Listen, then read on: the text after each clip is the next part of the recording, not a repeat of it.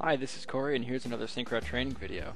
In this video I'm going to be talking about how Synchro can be used to do some pretty advanced crew size reporting, and as well as a tool that can be used to supplement the lean workflow. So let us begin. We've all been seeing a lot of poll plans lately in post-it note scheduling that have been created in a collaborative methodology. And in some other videos I can show you how here at Beck we take those poll plans and input those into Synchro schedules. And as part of that process, what we end up with is supplier or company information, as well as the manpower information associated with that task. And if this is set up correctly, you can then go to change the coloration of this process and color your tasks not just based on the status of the activity, but instead by the actual trade that it's associated with.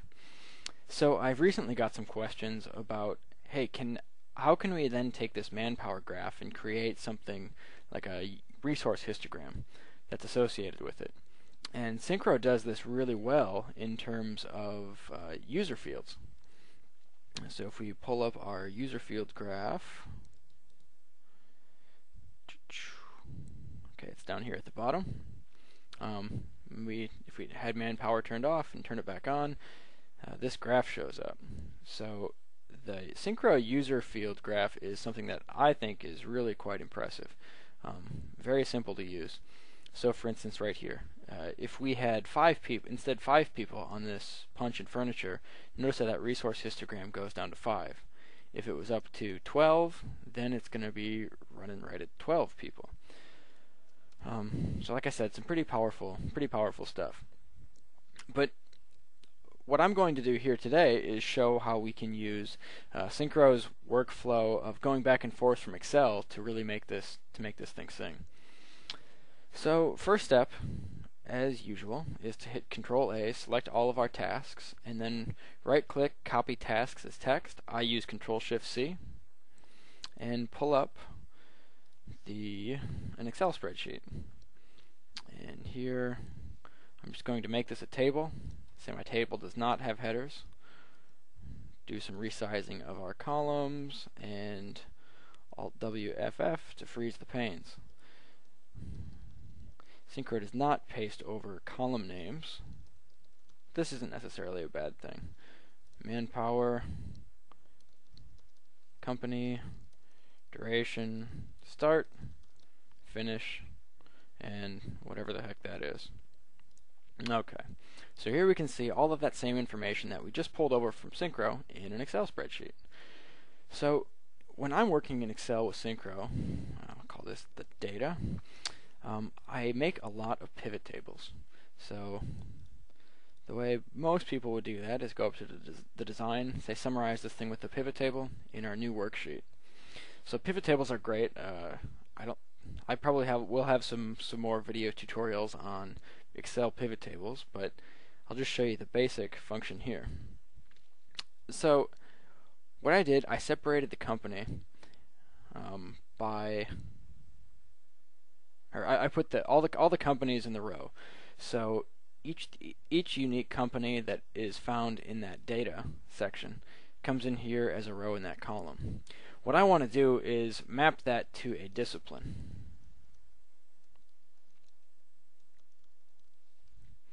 So I can call this finishes, DDF finishes, NTech, MEP, MEP, MEP.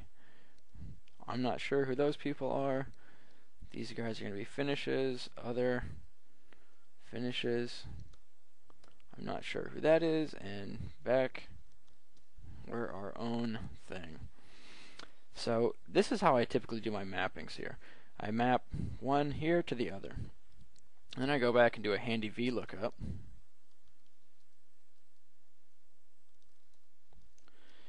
So I do the VLOOKUP. I'm going to look up that company name, looking in the table array of this thing. Make sure you hit F4 to make that a absolute reference. It's looking in the second column, and it's going to be false. So what I just did here is separated all that out by discipline. Now what I want to do is make a new pivot table, so I can just copy this thing over to here, get rid of all these guys. Of course I need to refresh it so I can get that discipline out. Refresh, and see now discipline shows up. So now what I want to do is put in my discipline over here, and instead I want to show my task ID. So I put in manpower, and right now this is giving me the count of the manpower. Instead what I want to do is turn that into the sum of the manpower. So what I can see here is that for ST0020, the Beck, there's 4 Beck laborers. And right now that would be giving me, so ST0020, yes, 4 Beck laborers. That's perfect. Okay, and yeah, you just got to trust me on that. It works.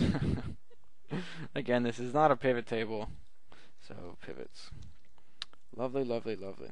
Okay, so what I'm going to do is take and grab these 5 columns and bring them back into my data section. That these are additional user fields that I can create in that Synchro schedule. So we had Beck. We'll come up here and change that background color. It'd be no fill. Lovely, lovely. And actually, we'll make it a little bit different color. Make it orange. Okay. So what I'm going to do is now do a VLOOKUP based on that task ID. The table array is going to be this whole mess right over here. F4, the relative reference. Go back here in my data section, and I'm going to lock that in at money K, money 2, and false on the relative reference.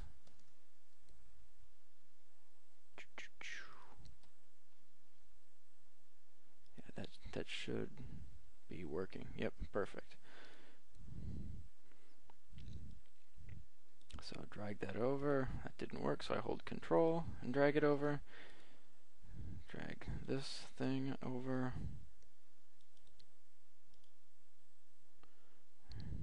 Oh, and of course,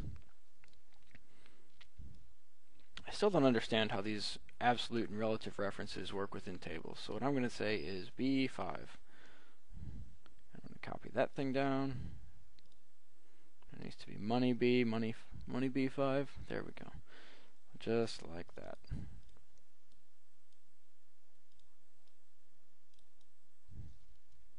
Going a little bit too fast here.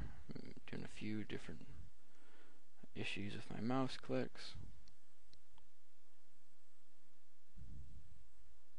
Oh, I didn't grab the NAs.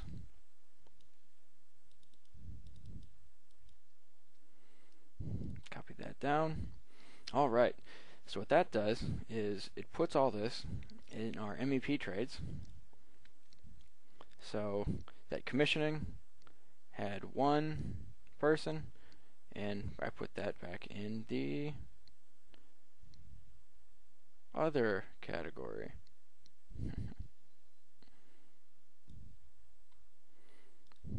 So I just had to do a little bit of debugging there, and I see that I was actually pulling from the wrong column.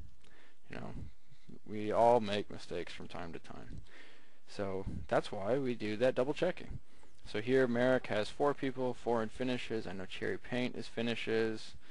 And coming back up here, Beck has 1 person. Alright, splendid, fantastic, excellent. So then what I do is go back to my Synchro schedule, and I can have finishes, mechanical, other, and I'm just going to call this one Beck. And up here in my schedule, columns, I will open up my user field section, and I'm going to bring over Beck. I'm going to bring over, I want to do this in the right order, Beck, finishes, MEP, and other. Beck, finishes, MEP, and other. I notice, hey, I didn't call it the same thing, so I'm going to go into this thing, modify, MEP, it changes it right there. Alright, lovely, lovely. Back to Excel. as the book too. And up at the top, I'm going to say shift right, right, right arrow, control shift down. Copy. Come back up here and right click, paste task as text. Wonderful, wonderful, wonderful. Now I have this whole thing broken out by resource. See, we've just doing some just some spot checking. 4 Beck, 4 from Eric, 4 from Eric. As we go down to H&A Electrical, we have 5 in the MEP section. Alright, fantastic. So,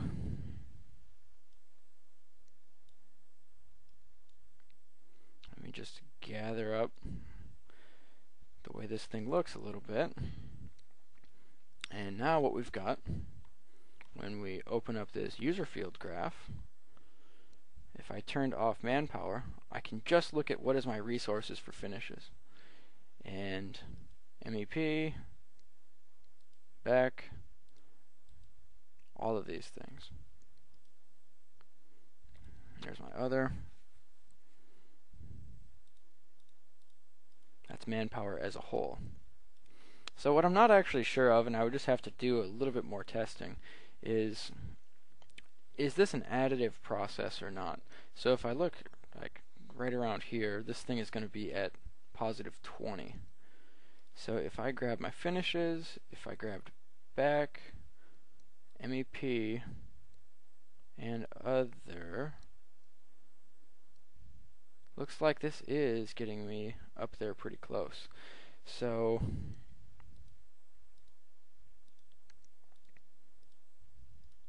just at a raw Manpower level, I'm not comfortable saying that it is additive. No, I think it has to be additive. Yeah, I think it is. And I would imagine that if these things moved up and down, it's by alphabetical order. Yes, so these user fields are additive. That is the comment that I'm going to make, and you can change this color. So if you wanted to make like this thing blue right there, you could do that. You could make your finishes be a nice like purple. I always like to rag on the finishes, guys. And MEP, we can make them green.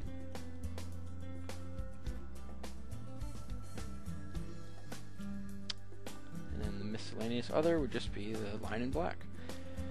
So, that is some advanced user field reporting in terms of Manpower loading. Good luck, and I'm sure there'll be some questions, and I'm happy to answer them.